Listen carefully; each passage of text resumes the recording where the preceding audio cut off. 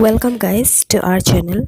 आज हम इस वीडियो के ज़रिए आप लोगों को कुछ शब्दों के बारे में बताना चाहते हैं जो शब्द रिलेटेड है देयर से, अर्थात देयर से रिलेटेड कुछ वर्ड्स हम आज डिस्कस करने वाले हैं। मुझे लगता है कि आप सभी को ये वीडियो पसंद आएगा। इसलिए को इंग्लिश में देयरफॉर बोलते हैं।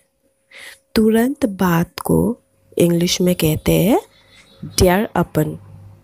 उसके बाद को इंग्लिश में कहते हैं देयर आफ्टर।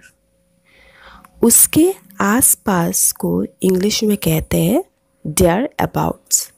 जिसके चलते को इंग्लिश में कहते हैं देयर बाय।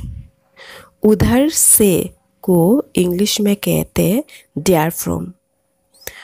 उसमें या इसमें को इंग्लिश में कहते हैं देयर इन। हमारा लास्ट जो वर्ड है वो है उसके अंतर्गत। उसके अंतर्गत को इंग्लिश में कहते हैं देयर अंडर।